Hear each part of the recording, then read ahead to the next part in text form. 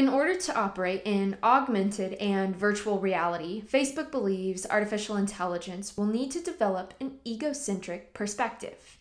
To better understand the new project that Facebook, or Meta, is launching, Tiernan Ray is here to help break it down for us. Tiernan, how is Facebook planning to develop this egocentric perspective?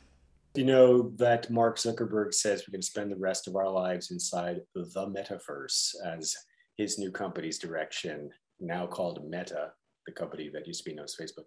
So the idea is that if you're going to be inside of a thing that's kind of like a video game wearing Oculus Rift headset, there needs to be some new technology developed to be able to make the environment responsive. And already Facebook has a lot of AI technology.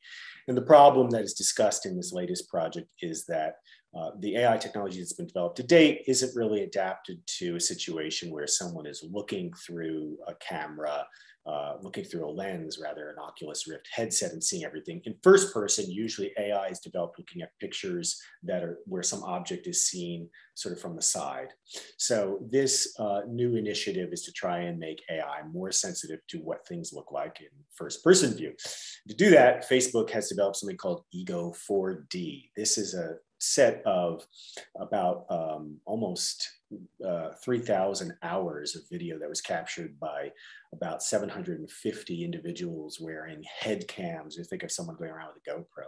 As they went through various activities, they were reading to their kids, they were making dinner, they were riding a bicycle. So the idea is that having tagged with labels almost 3,000 hours of video, neural networks can be trained now to recognize what is going on. You're talking to your kids, that's what the label is of the scene. You're making a meal, and then a variety of AI tasks can be developed that know how to interpret these kinds of scenes that would be happening as you're in the metaverse going around with a first-person view. Okay, so why is this important? It's important if you believe that machine learning forms of AI need to operate in the metaverse. And so, for example, an example task might be you want to be able to remember where something was. Let's say you were in a simulated environment that's like a house. And let's say you had a virtual object and that object was supposed to be in one room of that house. And let's say you're saying, I want to go back to the room where I left this virtual baseball jersey. And without being able to remember, without having an inventory yourself, you want the computer to just say, oh yeah, you left it in the upstairs bedroom.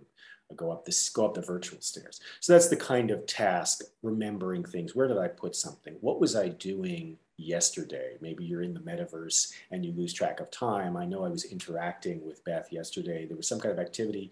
I think it might have been cooking.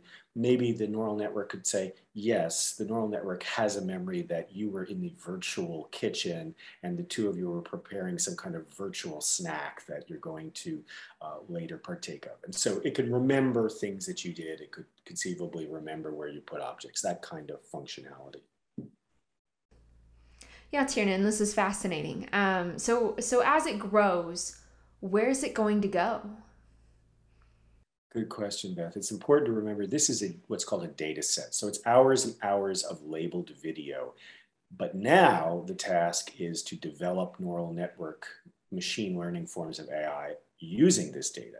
So the data only serves as input to neural networks. The idea is that Meta has opened this data set to many parties in academia and in the broader world who can now build software programs using this data. So we've got the data, now we're waiting for the software programs, the neural networks that will actually be built to use it. So stay tuned to see, you should see, like many other kinds of achievements in neural networks and natural language processing and image recognition, the idea is you'll start to see a wave of first-person metaverse AI programs leveraging this data that have been trained on it and trained to the point where they're now able to make some predictions like we talked about. All right, this will be interesting to see and to keep an eye on as it further develops. As always, thank you, Tiernan, for breaking this down for us, and thank you for watching. Be sure to stick with ZDNet for all things tech.